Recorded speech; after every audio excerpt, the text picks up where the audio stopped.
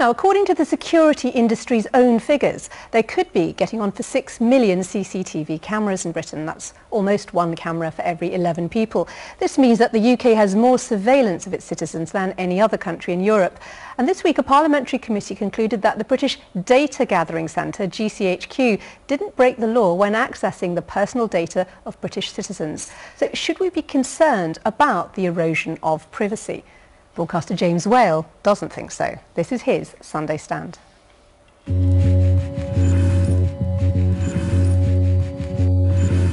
When you're out and about, you're likely to see one of these, or one of these, or more. But rather than feel threatened by them, give them a smile. They're there for our security and protection. The amount of CCTV cameras we have here in Britain makes some paranoid about their privacy. But for me, it's comforting. I don't mind being spotted taking the dogs for a walk or going down to the shops for some milk. Why should I? I know the streets are going to be safer for them. I'm proud to live in a country that, for the main part, has kept terrorism at bay. I think one of the main reasons for this is our world-class surveillance. CCTV cameras and monitoring of our emails and phones are helping us sleep well at night. So I have no time for those people who go on and on and on about the erosion of our civil liberties. I'm free to do whatever I want as long as I'm not breaking the law. Do you think that those who read our boring emails or our tedious texts really care about our day-to-day lives? If you've got nothing to hide, you've got nothing to fear. This surveillance society is not something we should fear, it's something we should take pride in. So, if you're watching, Big Brother, hello. So are we being observed in all sorts of weird places? Well, that's what James Whale says he doesn't mind. In fact, we should be proud of it, George. The threat is international terrorism, and we should be proud of the fact that, yeah, we compromise a bit on privacy, but we're safer. It doesn't work. It didn't stop 7/7, it didn't stop 9/11. You saw CCTV camera shots after the event, but it didn't stop the event. And we see this time and time again, particularly in the city in London where I work and have lived for many years. We're forever seeing what happened with the people after the event, but the event takes place, so it doesn't prevent crime from happening in the kind of way that people would like to think it does. Well, I suppose a lot of people would say actually it was after 9/11 and after 7/7 when actually a lot of these people, there wasn't the resources to follow them up. There's concern that now we know the level of security that's required, and perhaps only now are these demands being made on our privacy, but they still make sense. But I actually agree with what George is saying here, because actually there is no robust evidence out there which demonstrates that there is any correlation between the huge increased use of CCTV and high rates of arrests and most importantly convictions. So our privacy is being eroded.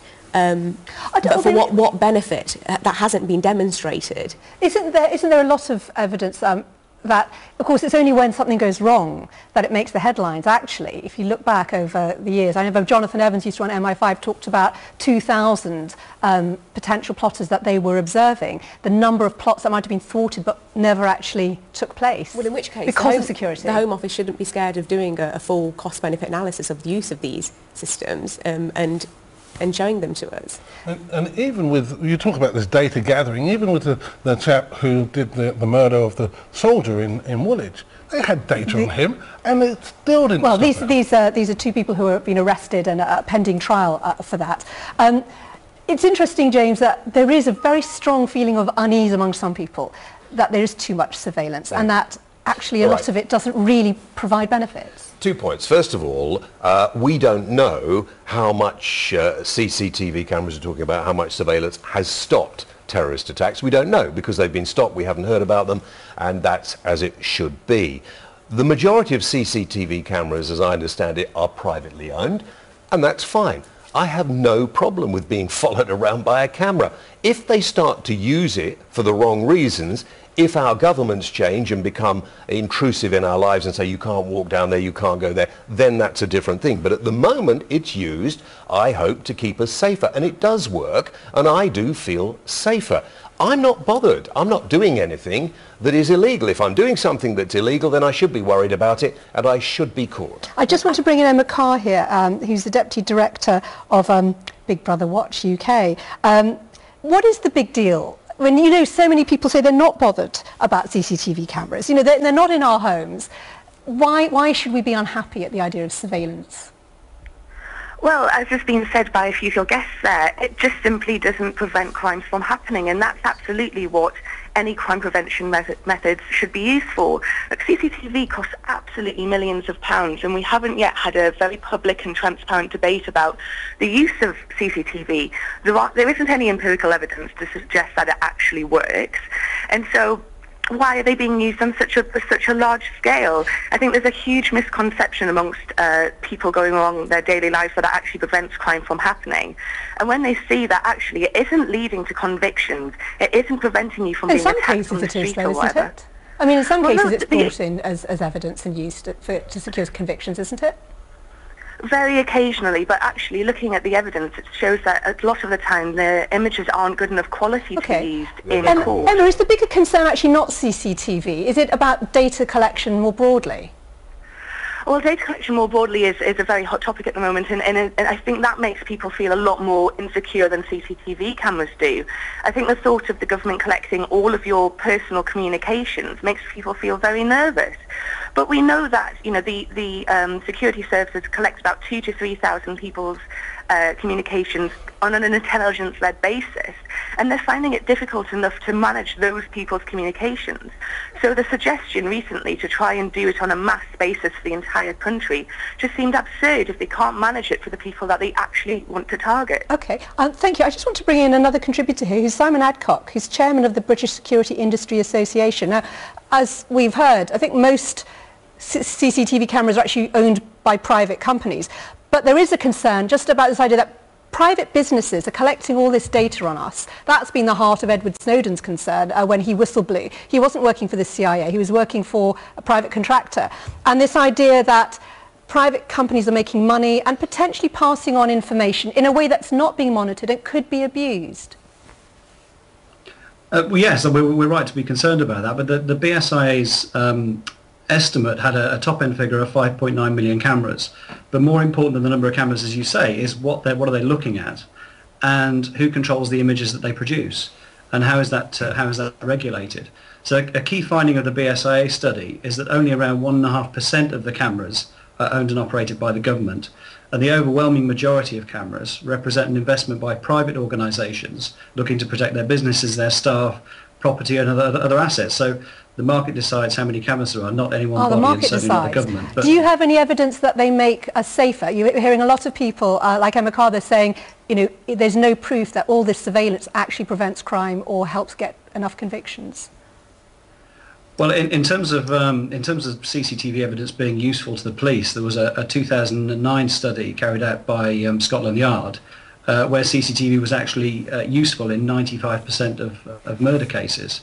And the gentleman in charge of CCTV use for the murder investigations at the time said that it was as valuable to the police and as vital to detectives as DNA evidence or fingerprints. Okay. I mean, I don't think you get some more resounding endorsement than that in terms of its effectiveness.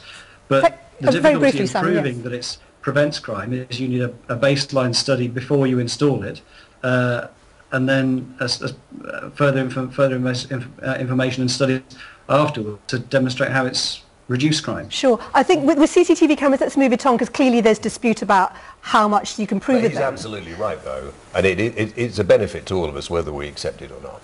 I think there's more chance of a CCTV camera picking up your car parking illegally than picking up somebody smashing your... illegally. That's crime. It's very easy, George. Don't park illegally. I make a real point, because my office in London, we had our windows smashed. We couldn't get any evidence of the perpetrator, but when somebody parked outside our office, he certainly got his ticket. You need more cameras. There just needs to be a balance You there. need more cameras. If we look at the data the point collection, is And the that same camera.